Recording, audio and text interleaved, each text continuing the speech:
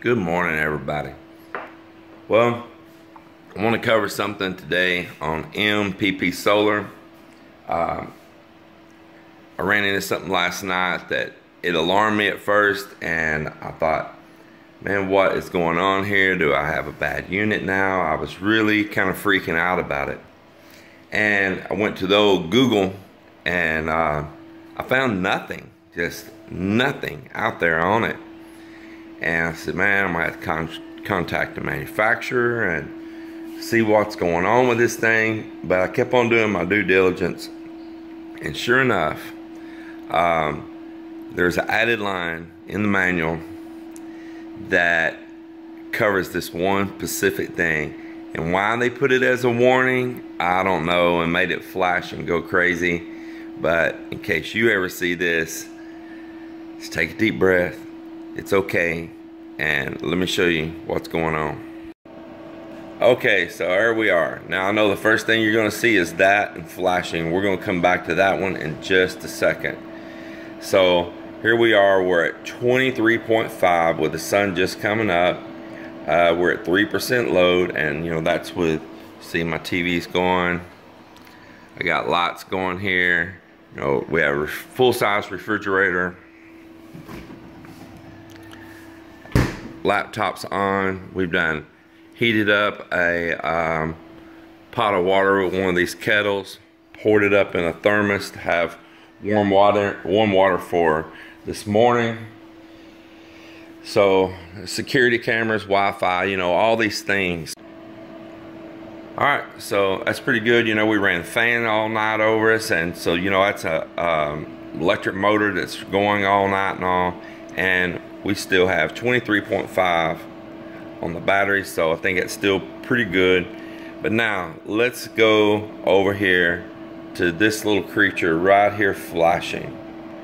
See that? It looks like it says E9 and with a little warning triangle right there. Now if you go right underneath that little warning, you can see where there's something wrote there, but it's kind of hard to focus what it is. See if we can focus. Maybe we can't focus. Well, anyway, there's another word that comes up right underneath there. Now if that word came up, that says error, but it does not say error. It just has the warning only going. When I went to the manual that came with it, it didn't have anything for this underneath the warning codes or the error code, either one. And I'm like, what in the world? I started, you know, searching the internet. I couldn't find anything. I'm like, what is this? What is this? What is this? And kind of freaking out because this is our electricity. Of course, I have a backup one right here above it. And man, I was already checking the parameters on this thing to make sure they're duplicated with the one below, and where I could switch to it. And that's the nice thing about having a backup one sitting right here, is worst case we could just switch right over to it and boom, we'd have instant power again. So backup plan always right here. But I was freaked out over this thing, and I'm like, what in the world's going on? I just keep searching the internet, I'm reading forums, I'm translating stuff from other countries, but it's all dealing with an error code that would say 09, and this says E9, and the 09 was a soft start on the bus or whatever. And I'm like, well, that's not it. And I have power, it's still making electricity, it's all still working fine. I couldn't see anything wrong with any of it, but here it is, given this. Well, I'll tell you what I found out. Turns out that that's not actually E9. MPP Solar's 9 has a line at the bottom, so you would have your 9, you know, and with a little line at the bottom. That is representing a Q, EQ. Alright, that is EQ. That is meaning that the batteries are in equalizing state. So this has a mode that this thing trips into to where, you know, it keeps that all from building up scale on your plates, on your batteries, right? So it's actually a mode, an algorithm they put into place for this thing to go through a descaling, if you just want to call it like that, like descale. For instance, like over here on my coffee maker, it has a mode it goes into called descale, you know, like getting all the stuff off the heating element. All right, well, it's similar, and it's supposed to make your batteries last longer. You get a better life out of your batteries. Why they didn't put that in the book that comes with it, I don't know. Why did you have to make it as a warning sign, flashing, and you cannot clear it off the screen? You cannot clear it.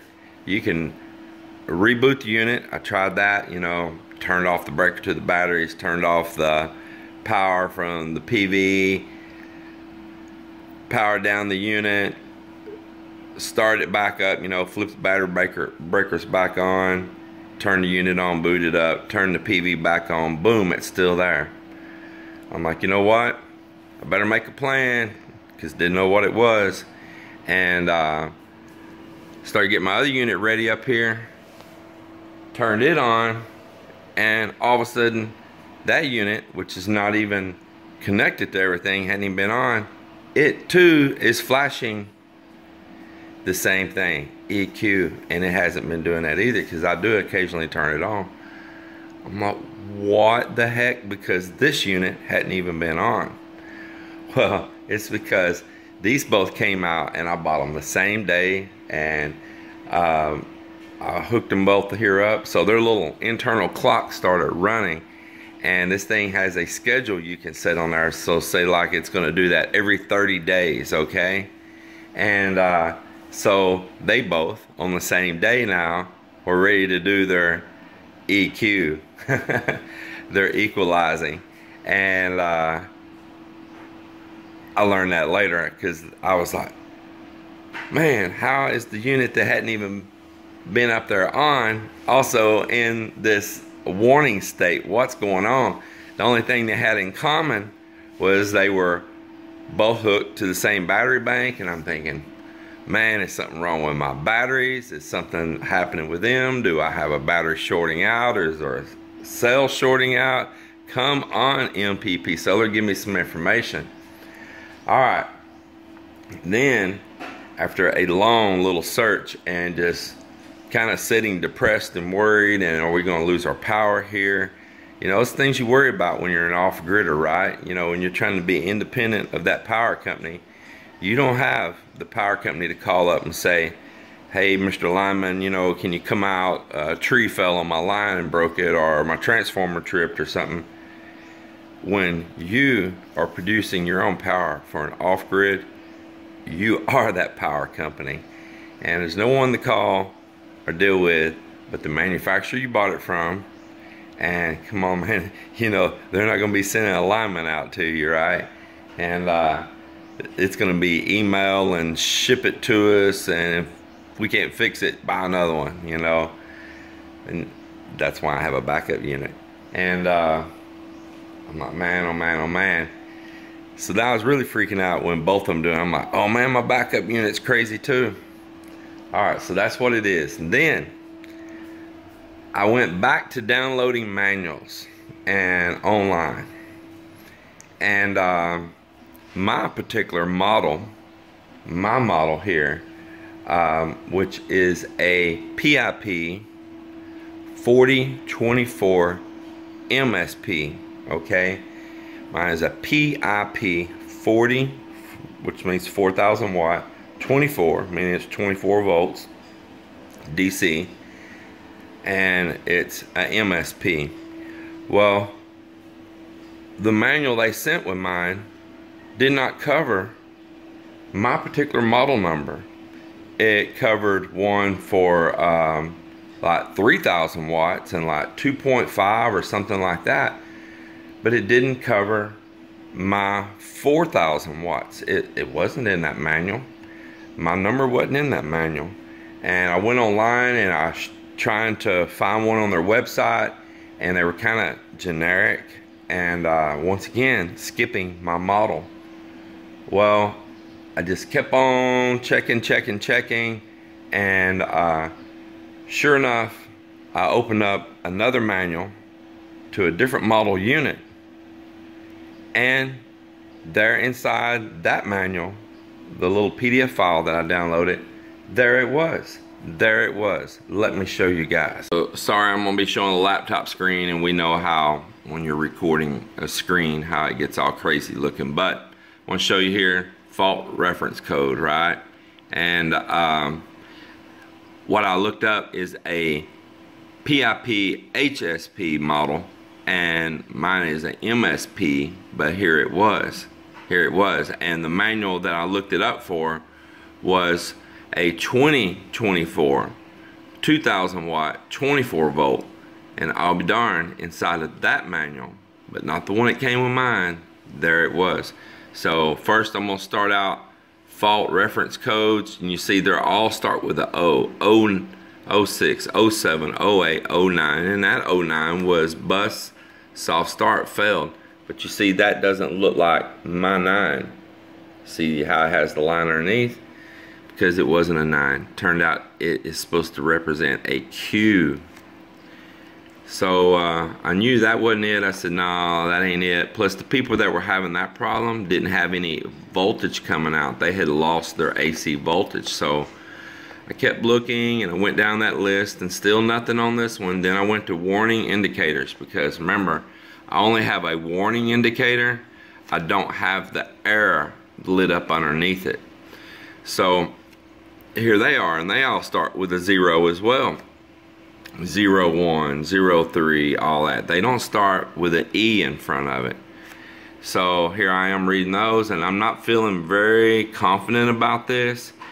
And you see how all of this is wrote down through here with the O and all, and then all of a sudden, I'm going down through here, and look what I found. Boom! Done different than all the rest of it, and all. There it is, E9, E9. And you can tell it looks like this was an afterthought of putting this in here. Battery equalization. E9. But that's not a 9. That is a Q.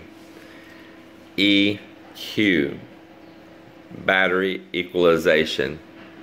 EQ. So there you go. If you ever get that, don't freak out. And then what happens when you scroll this manual on down? What's going to pull up next? The whole section on battery equalization. Been really nice if they would have put this in my manual. So here we are. Here's all about it right here, and you see it reverses the buildup of negative chemical effects like stratification, a condition where acid concentration is greater at the bottom of the battery than the top. And it says equalization also helps remove sulfate crystals that might have built up on the plates if left unchecked. This condition, called sulfation, will reduce the overall capacity of the battery. Therefore, it's recommended to equalize the battery periodically. Alright, so there you have it right there. And then it says to go in there and apply this function. You must enable it in the LCD setting 33 first. Then you may apply this function on the device either by one of the following methods. Setting the integral in program 37 and active immediately in 39. So it says to turn it on in 33, 32, 33, and it's enabled. So you'd have enabled and disabled. And then it says to go to 37, and see, that's for every 30 days right there, and you can set how often you want it to do it. And okay, and we do, and we also have the 39 right there. So so there you have it.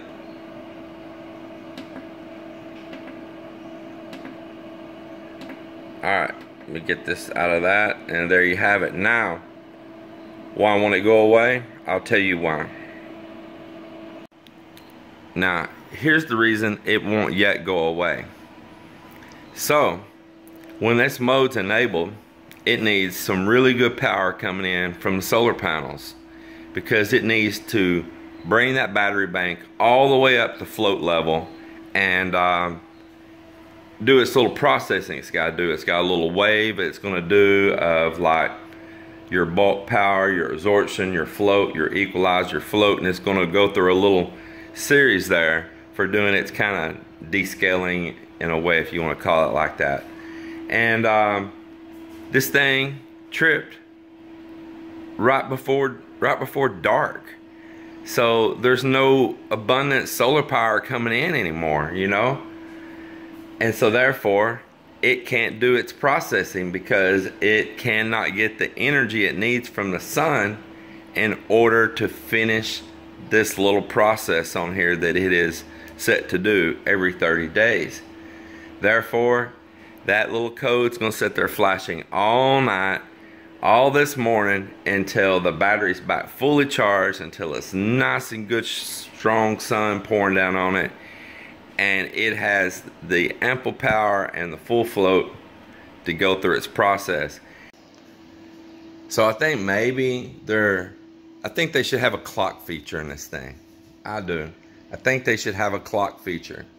And with the clock feature, you can set the time so this unit knows what time schedule that your unit's running on. If you're going to have an equalization thing that needs to have good strong solar when it goes through this process, well then it needs to know what time it is. Is it morning? Is it night? It needs a time reference. Come on. A computer clock is the most basic thing there is. So I feel that it needs a clock feature in it, and in that clock feature you need to set the time for this to start, or when you normally hit your peak power. Or it should also maybe just know like a rhythm of what time you normally hit your peak power, and know that it needs to start that during that time frame, not just willy-nilly random out there, which happened to be an evening time as it was turning dark. And of course now it's trying to do this at nighttime with no solar coming in. So nevertheless, guys, if you get this, don't freak out. It's not the end of the world. I kind of freaked out, I'm not gonna lie. I kind of freaked out. Can't blame me, you probably would too. But that's E9 standing for, or I'm sorry, but that's EQ standing for equalization. And there you have it. Shame on MPP Solar a little bit on that one, of being just so random out there with their manuals, not providing me a proper one that's just for my unit. I would really appreciate that, MPP Solar. I know you got a lot of models out there, but you don't even have one that directly shows my unit. And I guess that's the way it is.